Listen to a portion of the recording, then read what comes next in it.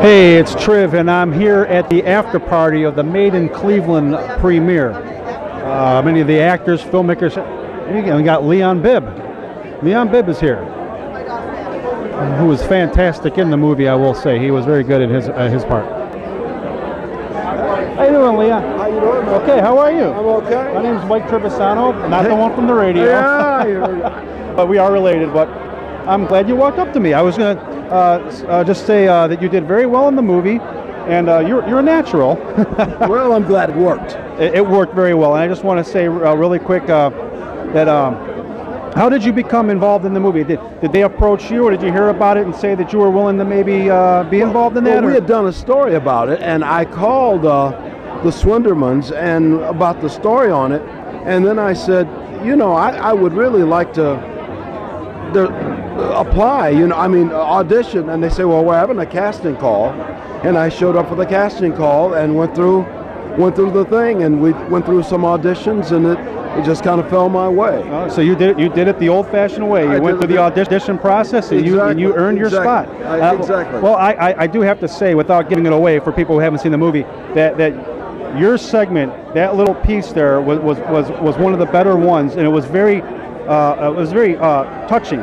And you can see. I heard you speak afterwards, and just by watching you can hear the passion. You can see the passion. Good in that part. Well, thank you. I've been in that situation before. Not that I've lost a child, right, but I have lost. I'm a Vietnam veteran, as I said, right, and I've lost friends in the war in Vietnam, and I thought about those friends I lost and what it meant to have a good friend go down in battle.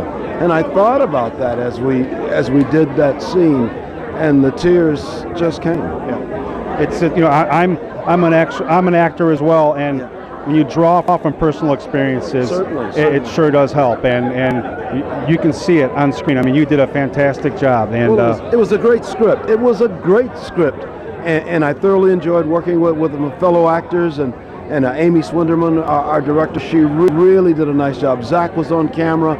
I mean, they really pulled it out of all of us, and I'm deeply appreciative of that. I've been in front of cameras for more than 30 years, like that one there, but doing a different kind of thing in front of the camera. Right. But this one was a little bit different for me, although I've been on stage doing some acting, but being in front of a movie camera for that kind of a role, that was different for me, but I really enjoyed it.